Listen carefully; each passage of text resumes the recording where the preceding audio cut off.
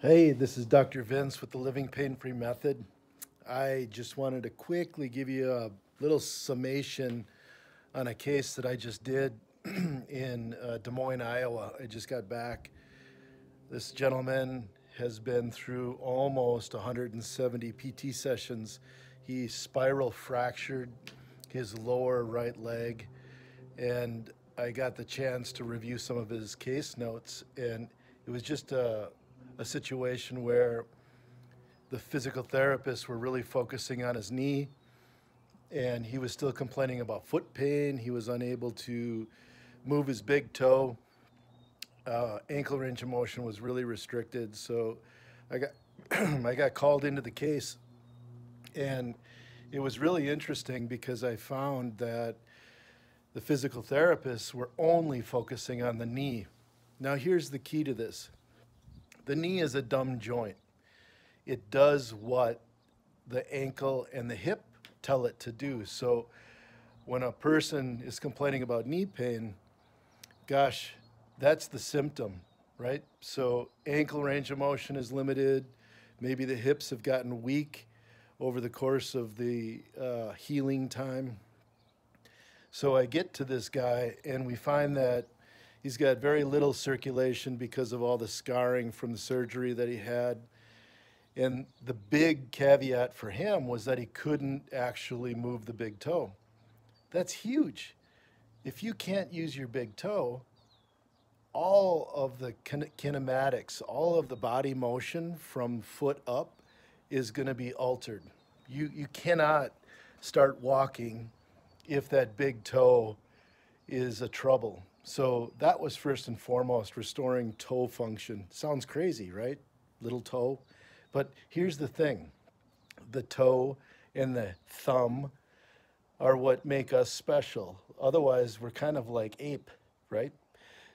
So we got to get the big toe working. So what do?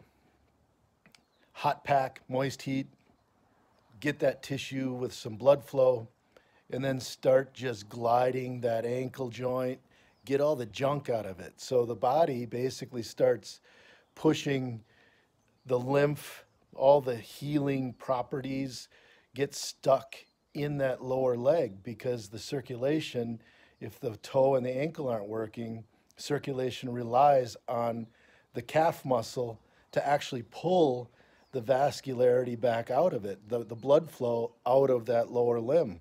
So if you can't use the ankle, the calf isn't working.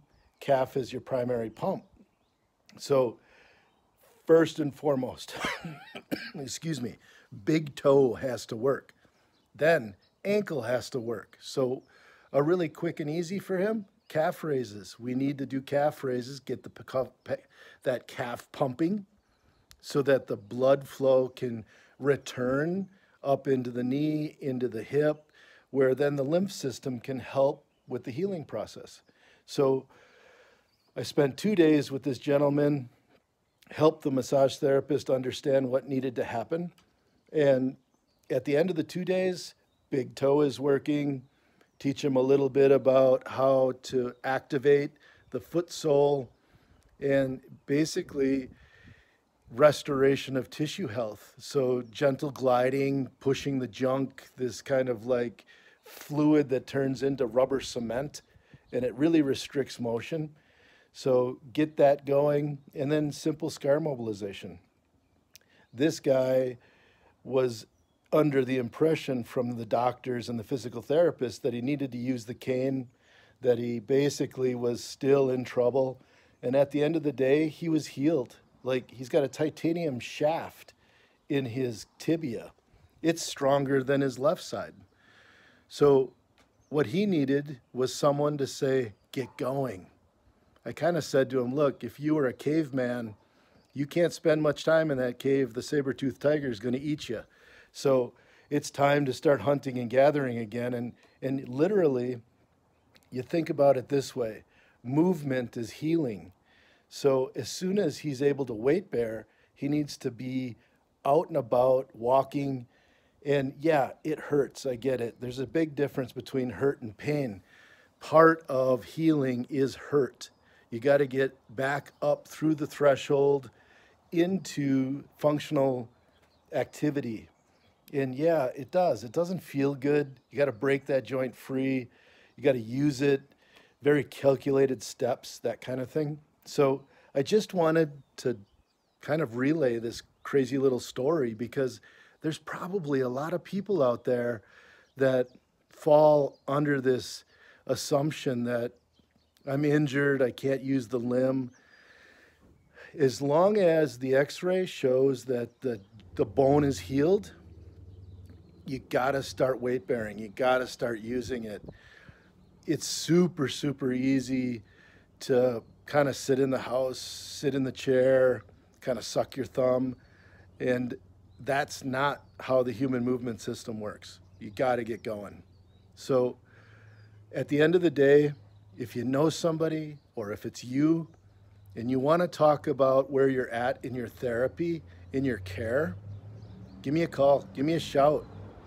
This is Dr. Vince at the Living Pain Free Method.